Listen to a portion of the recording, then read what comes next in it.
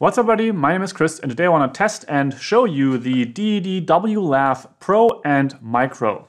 Two Lavalier microphones which have certain features and differences, and of course I want to put them up against the other Lavaliers which I have accessible to me, the SmartLav Plus by Røde and the microphone that came with the Track E audio recorder made by Tentacle Sync. Now, Lavaliers are a really good way to be able to get a microphone up close onto a person or somewhere near a person when you don't have availability for any other options like overhead microphones, or you don't want to have a big microphone in a shot, for example, a podcasting microphone.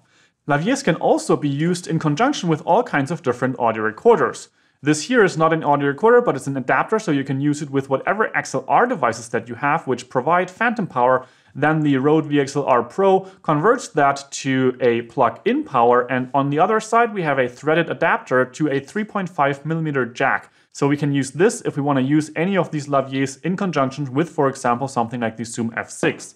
Then of course you can also use something like the Track E audio recorder. This is by Tentacle Sync. It's a 32-bit float audio recorder which has a 3.5mm jack, again a threaded one, so that you don't have to worry about the microphone ever unplugging from this device.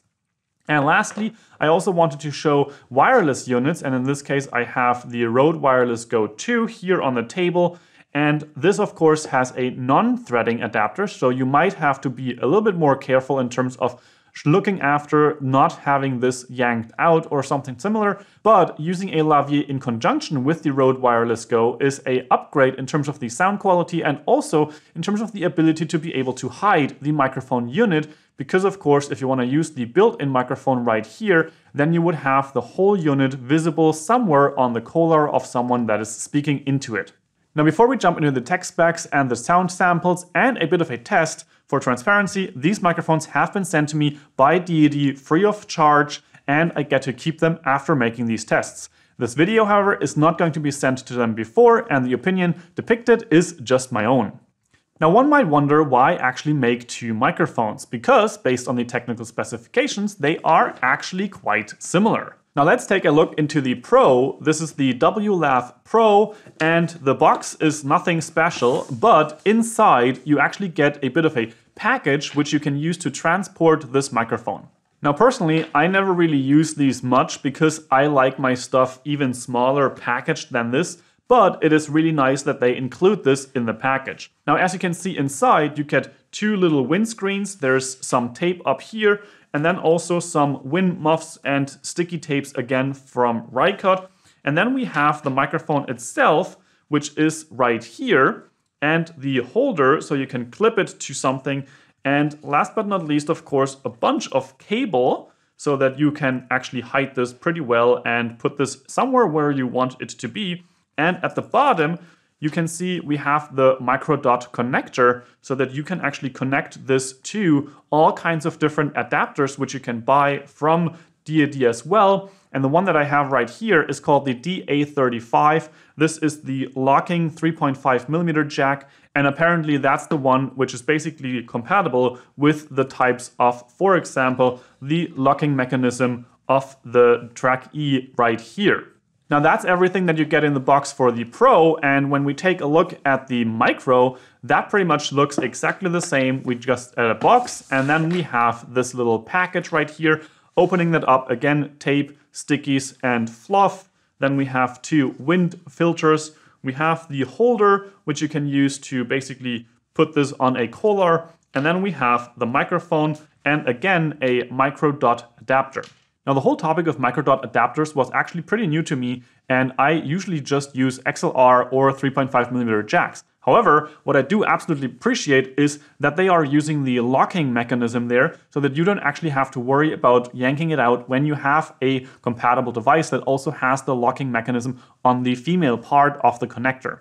But I do think that it's super handy and great that they made this available in this price point, which seems to be a market that is not necessarily all too filled up at this point. We have microphones and Lavaliers which have just a 3.5mm jack, and we have Lavaliers which are under $100, but nothing really in that $100 to $200 range, which was kind of unclaimed. And so this here brings a new set to that place in the market.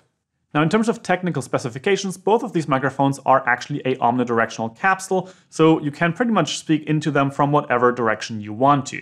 They have a response from 20 Hz all the way to 20 kHz, which is just about the whole range that you need for any type of production. You have a cable length of 1.8 meters, which actually is quite impressive and sometimes even weird to hide. However, that can actually be really useful when you want to mount the microphone, for example, in the hair, and you want to still go all the way down to the waist or even to the ankle, depending on where you want to mount this. And with that, we have the similarities covered. And in terms of differences, there are a couple of things that need to be pointed out. Now, of course, there's something to be said about the size of these microphones, but I want to first cover two other differences, which is the sound pressure or the maximum sound pressure and the dynamic range. The Pro here on this side has a maximum sound pressure of 130 decibels and a dynamic range of 110 decibels because it can reach all that high to 130 decibels. Now with the Micro, on the other hand, we have a maximum sound pressure of 110 decibels, and then we have a dynamic range of 83 decibels. This difference basically means if you have a lot of screaming going and very loud noises, or you want to mic something that is really loud, or you're in an extremely loud environment, then you would want to go with the Pro for that use case. The Micro, on the other hand, has a other benefit, and that of course is the sheer size. You can see a strong difference in the size of the microphone capsule right there, with the Pro one being on the right hand side. The Pro has a size of 4 millimeters in diameter, so when we look at it from the top right there, there are 4 millimeters right there, and the Micro has 3 millimeters in diameter.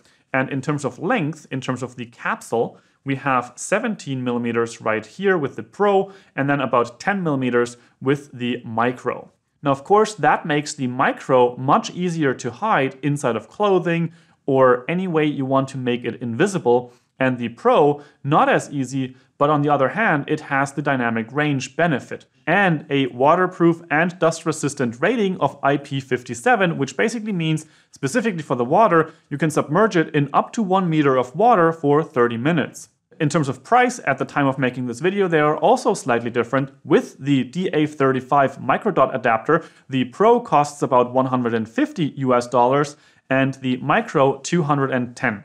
Now with those details covered, now it is time for the comparison of the sound of the Deity W.Lav Pro, the Micro, the SmartLav Plus from Røde with the adapter to TRS, and then of course also the Tentacle Sync Track E microphone, which comes with that package. I have some samples with the Track E as the audio recorder and the microphone clipped to my collar, and then I also have a couple of recordings with the help of the Røde VXLR Pro going into the Zoom F6 and a bit of a distance test, how that sounds there, and also including a test of how it sounds when you speak from the side or directly in the front of the microphone.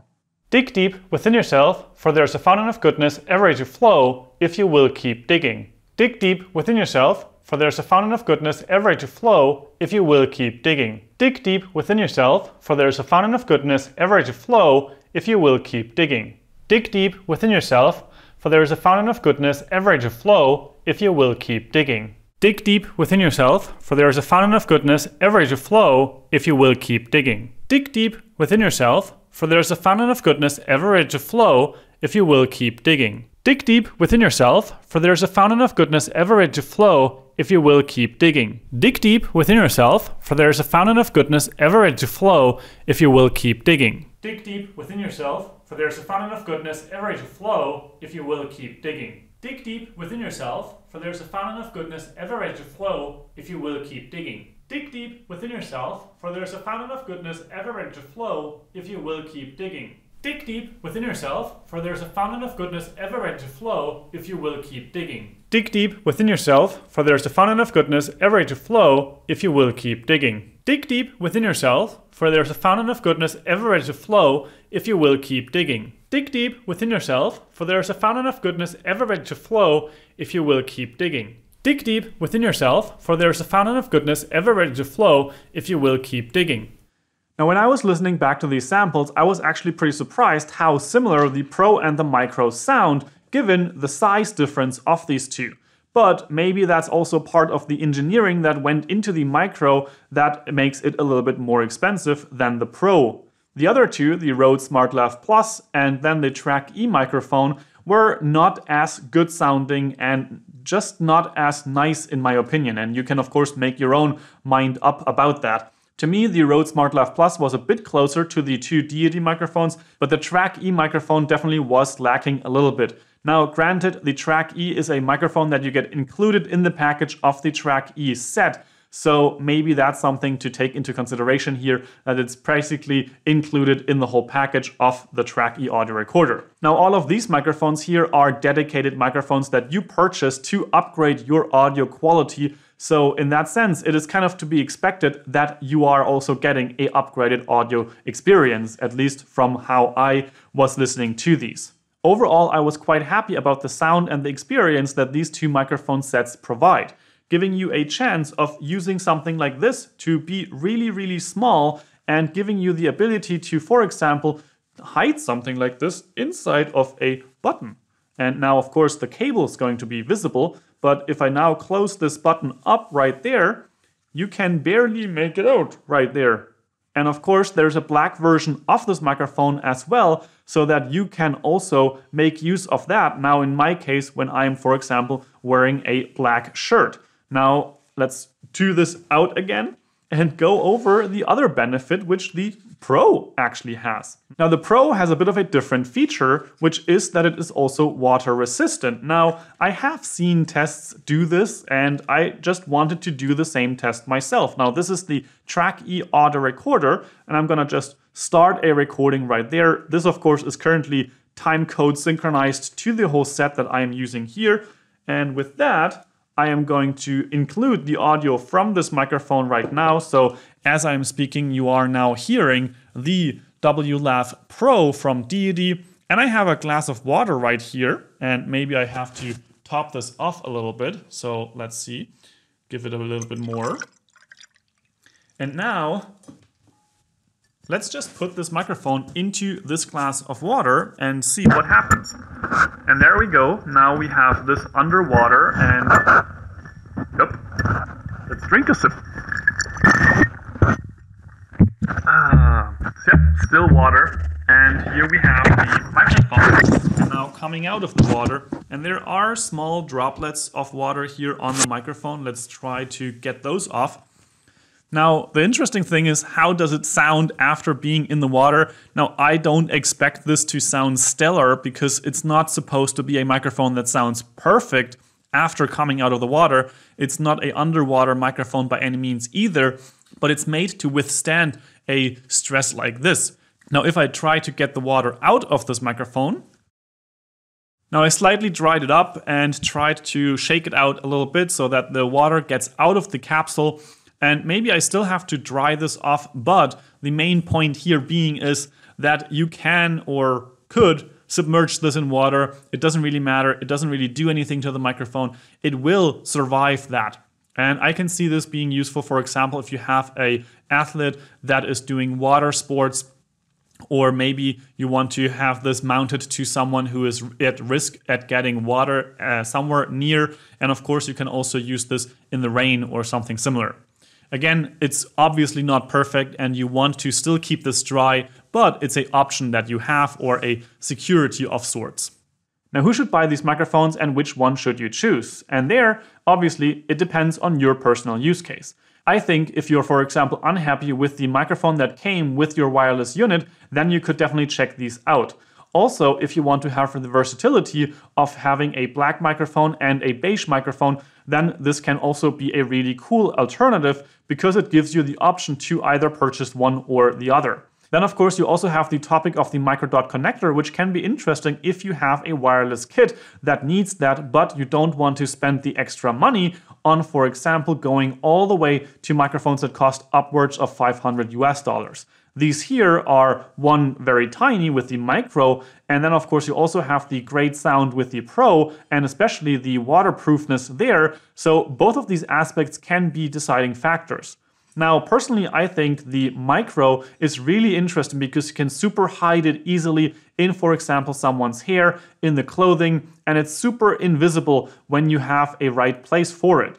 With the Pro, on the other hand, you have a microphone that is slightly less expensive than the Micro, and you also have a wider dynamic range. So in a sense, the Pro is an all-purpose microphone, not as easy to hide, but still tiny compared to some other microphones on the market, and especially in the cheaper realm of lavalier microphones of like under $50 or something. There you usually have really big capsules.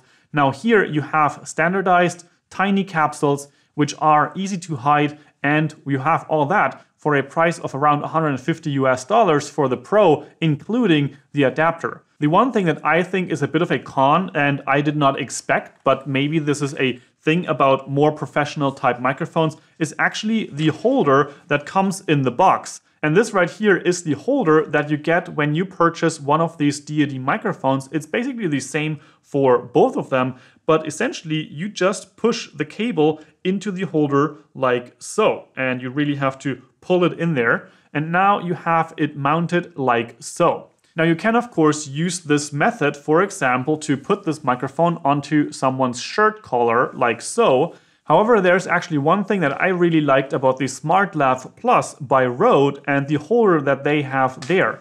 Now, with the Micro, you just have this little piece where you push in the cable, and that of course kind of makes sense because you don't really have much room to put any holder on the capsule itself. And this also makes it so that the capsule essentially is a little bit shock mounted because of the cable that is just simply holding the microphone. Now, on the other hand, if you have something like the SmartLav Plus, it's a bit of a different story.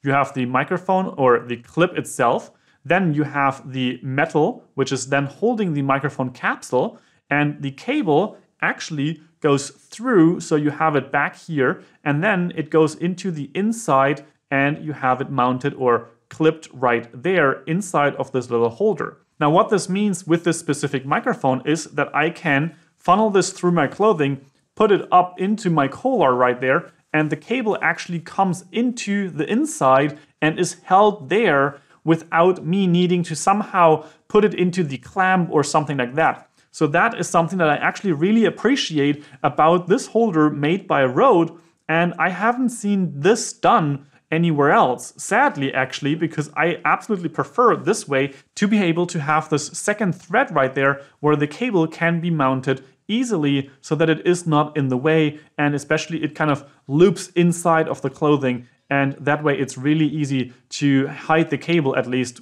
not so much with the microphone, because that of course will be on the outside. Now, I get that these microphones from Deity, they are made to be hidden away, they're not made to be mounted to the collar, and that's pretty much the last resort that you should use. If you have any other way of mounting these microphones, that would be preferred. And in that sense, it makes sense that you also don't have a very sophisticated clamp right there. Just something that I thought I want to mention here because I so much appreciate how Røde developed that other clip and how they're using that so that you can actually funnel the cable back and don't have to do something like this, where it's just not going to stay there because it's not actually in place anywhere. It's not holding in place anywhere. Now, with that, and in conclusion, I would absolutely recommend you check out these microphones if you're looking to upgrade your lavalier game. If you have any questions, you can leave those in the comment section down below. And with that said, I hope you have an amazing day, make it your life, record better audio with lavaliers, hide them, and I will see you in the next video. Ciao, ciao.